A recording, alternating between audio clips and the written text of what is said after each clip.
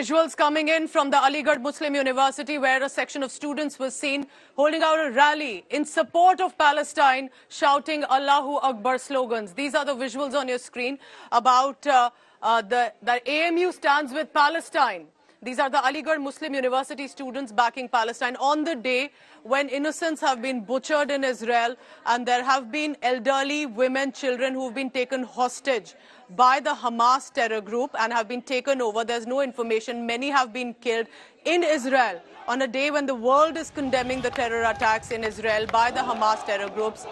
Aligarh Muslim University students taking out a rally in support of Palestine, shouting Allahu Akbar slogans.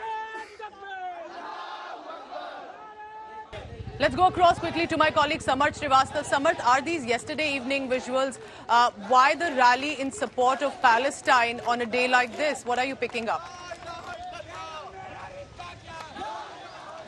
See, Pooja, such saddening visuals coming from Aligarh Muslim universities, and Yes. what we are getting, the visuals are from yesterday when a students group raised slogans in support of Palestine and in a way condemning the attack, the retaliatory action by the Israeli forces on those terrorists who attacked the Israel cities, kidnapped many, murdered many, and also abducted many. Also, what we are getting, that many students were also stuck in that particular war zone, and at that time, with placards in their hands in support of Palestine, they are raising religious slogans in support of Palestine. At a time when Prime Minister of India, Narendra Modi, is condemning the attack and is speaking in support of Israel, the students of Aligarh Muslim University are raising religious slogans and are standing in support. They did not just started the protest; they even took out that particular march on the roads of Aligarh from college. Many students, what we are getting from the sources, that many students raised such slogans with placard in their hands and supporting